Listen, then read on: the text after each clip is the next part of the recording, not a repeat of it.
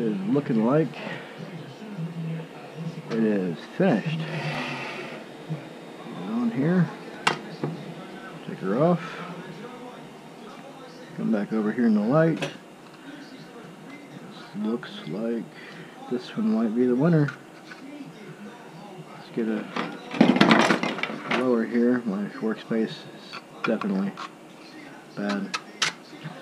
That is still probably a millimeter too thick. That is a shame.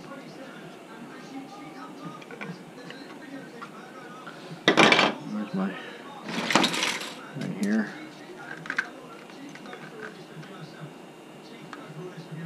About 34. And a real Glock mag, 33.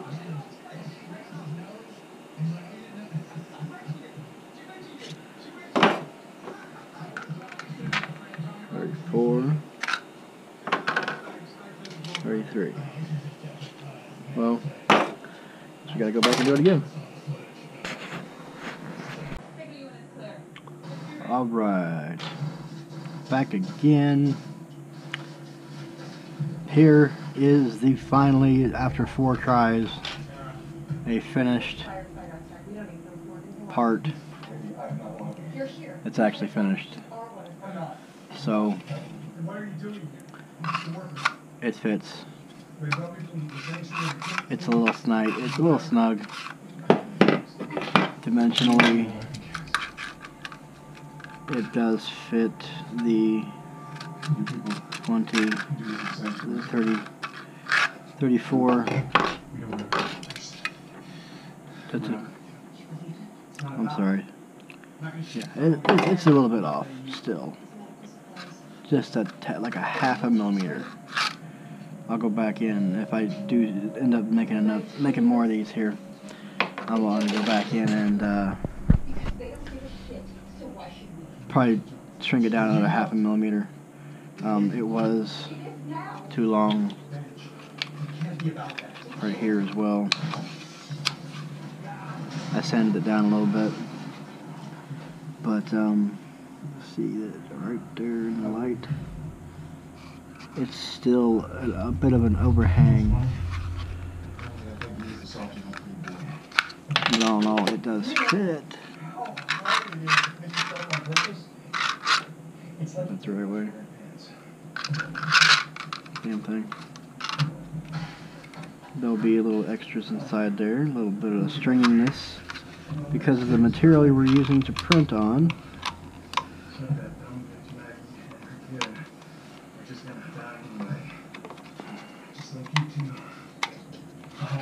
There you go. This should stay on there. It may or may not. There we go.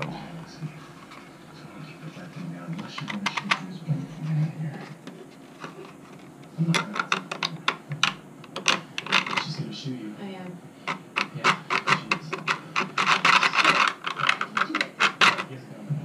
Ain't bad.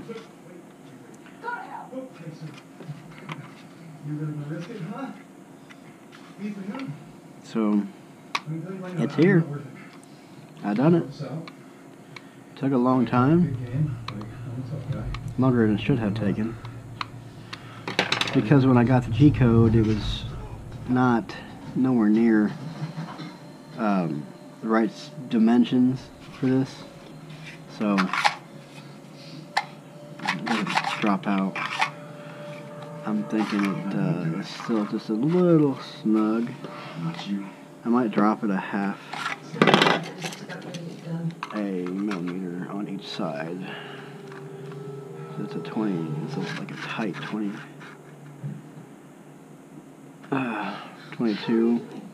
and a half millimeters. That's the same, 22 to 22 and a half. Now that's like a quarter, like an eighth of a millimeter. It's even worse. That's 22. I think the width is just fine, to be honest. The length here is on this one is about 34. 34. So, and this one is 33. I was hoping it would drop down. The reason why it's so damn complicated is because when it prints, it's printing up and down. Like this. And it's printing like this. And when you're on their final dimensions, which I'm not proficient in CAD programs just yet, I'm still working on the Cura for the 3D printer itself. It prints like this. Now I'm not sure if you can get the right lighting here to see this, but it's kind of a slant because it's printing it up, so I don't have to print it on the side, so there's no support material. If you print it on the side, it would be flat on this side. The dimensions would come out weird, and it would just be totally unusable. And you could probably put it on the back, but the same problem. It would stick. It would just be too much of a bed. When you're doing this, you have to think of actual. Think of it in a printer language. So doing it like this, no supports. It'll measure from here to here instead of just here. And even here is not your longest part. You still have down here the little lip. In the original Glock magazine, there's a little lip. It's not. It's a little type of like a little bit of a ramp on this one. Not sure if that's. This is my Gen 5. That's new on Gen 5s. No. I don't know.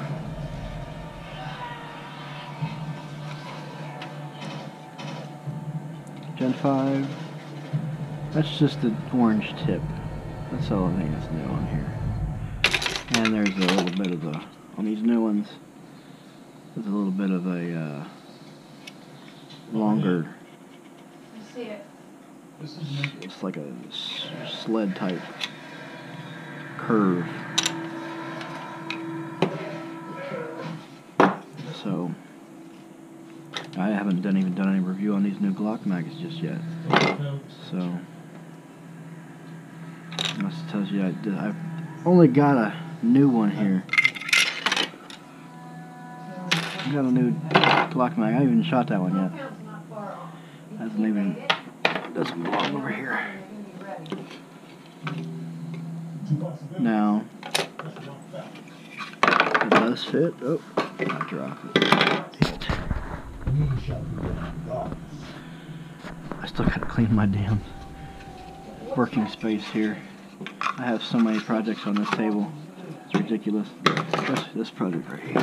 This one's a new one. Why? 3D printed Glock Gen 3, Glock 17 lower.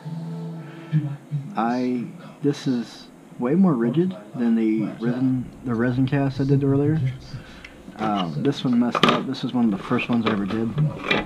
The printer bed kind of had some problems. I don't know why or what, or even a loud noise will make this stuff jump. So it's shifted the entire stuff. I don't think you can pick it up on the camera here. It's shifted the whole thing, so this won't fit properly. No magazine will fit properly. Oh yeah, no, it's still not gonna fit proper. But it's strong. I mean, I bent some off this morning, trying to test it out. I think I'm gonna do a test on the rest of this guy. There's no way this is usable because this is just inside here is terribly rough. This would require way too much sanding. I used way too much support material when doing this one. Also, this one does not have the cutouts for the metal inserts for the upper. And this one, these are plastic, so that's probably. And I'm gonna have to either redo the G code or find one that does not have these plastic. I didn't realize it when I printed it, or when I was even looking at it. These plastic parts here, and you probably could just mill those out, but why when you can just print it? And it feels, it's nice. I mean, it does not warp as nowhere near as much as my 19 or my 21. I'm sorry, 20. This, because of the shift here, it's not going to work. But this will be cool to destroy later. As far as the magazine, I don't know if this is going to be usable. I will probably get to a safety area, probably outside, not inside. I'll load the magazine back up. Back up, and this is a Glock 19 spring and a Glock 17 mag. Yeah, that's not gonna work.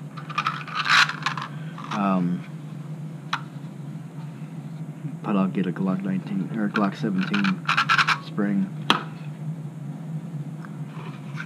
and do that with it. Alright, you know, I could probably use this. Just switch out this one. That's a little longer. I could do that. I will load it up, rock a few through the firearm, and see how it works. Because it's pretty tough. With these failed ones here, it's the same material, same thing, everything, except for the length here is about a millimeter too much.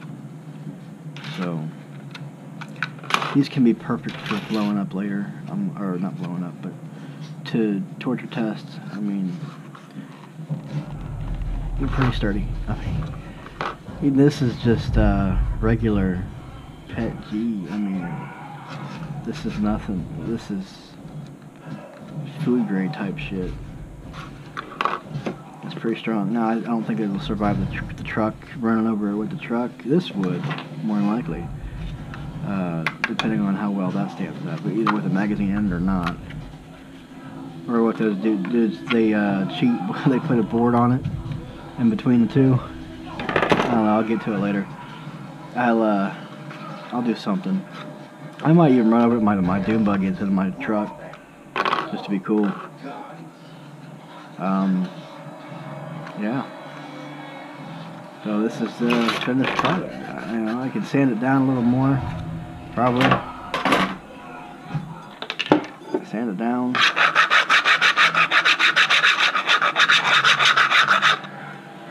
And there's no getting by this glossy black.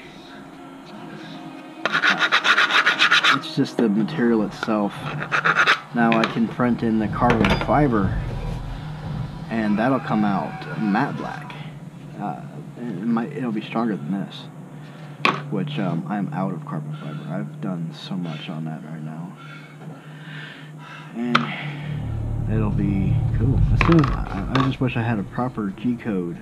It wouldn't have been so long to do this damn thing. And I even tried to do a longer one, and when I tried to do the longer one, it distorted the entire thing, and not, and of course the magazine catch part is way longer. I shouldn't have done that, but it did anyway. So, and this is just way too big, but it'd be cool to test out, to crush. I'm pretty sure it'll break if I do this. I don't know. A few grams? Nope. I thought I dropped one of these earlier and it broke. It must have been not the one. Must have been something else I dropped. I'll do a torture test with these. I have a few of them already. I'll crush. But obviously, if you can hand crush these, there's no point to. Oh, yeah. See, it fail a little bit. So, I haven't baked these either. If you bake them for a few hours, the layer cohesion is a hell of a lot stronger. It shrinks a little bit, and if you bake it properly for long enough, it will be really, really strong. I mean, some of the tests, you can go on there on YouTube and look up the tests that they do with PETG and PLA and ABS. They, and then the carbon fiber, which I have, the nylon fill carbon fiber. They have, and then polycarbonate, which I'm ordering. It's on its way right now, polycarbonate. And that'll be here within the next week or so. Which is basically the strongest desktop type thermoplastic you can buy for a 3D printer. It's expensive, very expensive. It's ridiculously expensive, but it's strong. As far as they have told me, it's strong. I've seen them print out little clips like this. They print out these clips and do the weight tests. Now this is strong. It's probably strong because of that. But this is just regular PLA. I could probably break that, but I'm not trying to, because this is a cool toy I gave my kid. But I've already crushed a few of them. They leave them around. I made little cars for him and stuff. And it's like Legos that just tries to. It hurts when you step on it. So you can. There is a little bit of layered, you can feel the layered diffusion. It's not a crush fruit, but you can feel the layers coming apart when you're crushing it. And looks like a little bit of a problem on the layers there. Either it's not too hot, it's too hot or too cold. I think it's too cold. I have two different printers, so getting the temperature correct on each one is very difficult. No, it's just difficult, period. And you can see down inside there, there's tons of it. Tons of just little fibers.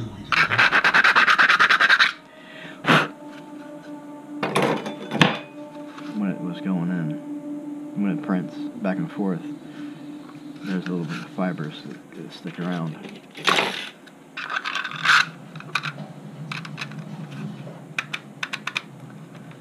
So, I hope you looked at this, and you should stay tuned for more cool shit on my page. Thank you for seeing it. Please subscribe, whatever channel this is uploaded to, and have a good day. Donnie Magnum signing off.